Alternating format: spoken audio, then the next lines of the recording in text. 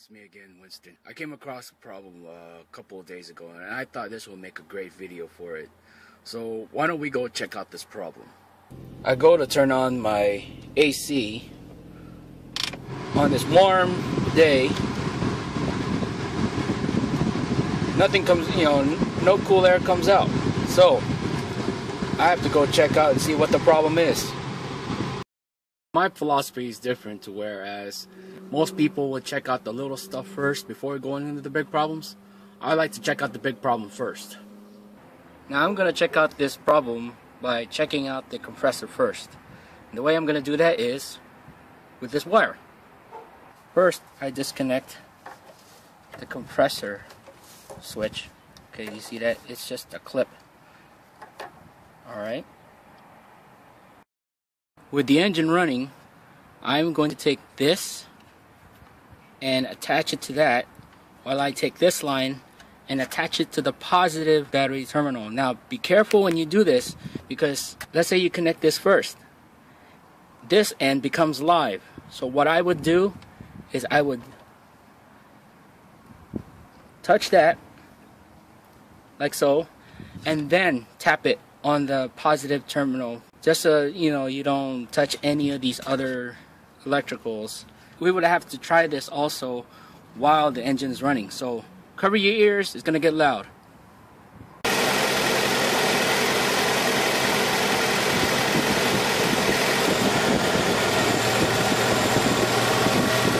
Okay, so the clutch is kicking in. You notice that sound difference? That means the AC is kicking. Notice the idle change.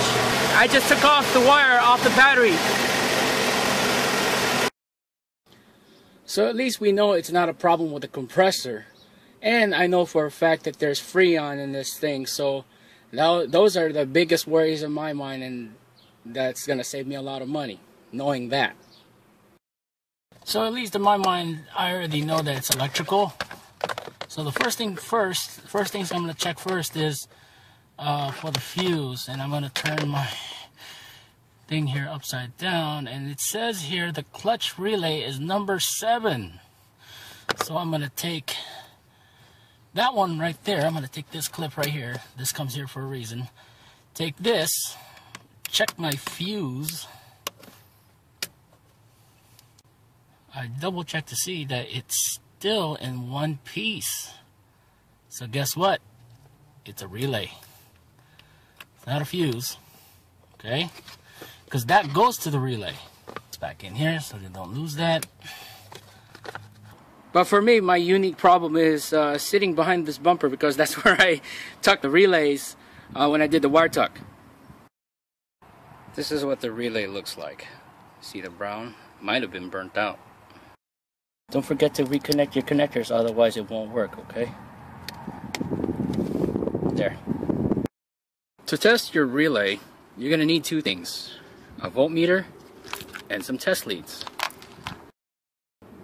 Now normally with relays, they usually have a diagram like this, where it shows you like this. For example, the way it's depicted on this picture, the 1 and 2 is the closed circuit, and these upper 2, which is 3 and 4, is the switch.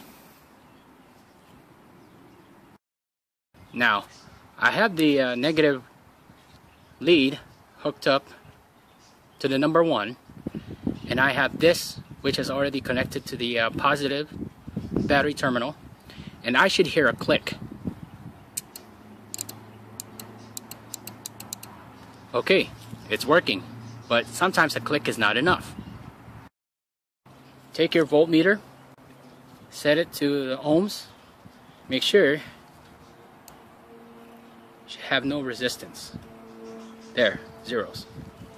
Okay, take your leads, place one right there, place the other one right here. You should also hear, you should have no resistance when even when the positive is positive terminal is touching the number 2. You see the number? 0.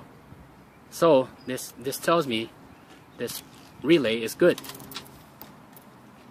So at least now you know what you're gonna get into when you're troubleshooting your AC. Now, other contributing factors might be low refrigerant. If you've done a wire tug lately, that might also affect your electricals, because maybe a line got squished there somewhere, or maybe it accidentally got cut. You may have to go through that trouble of going through your wirings and everything.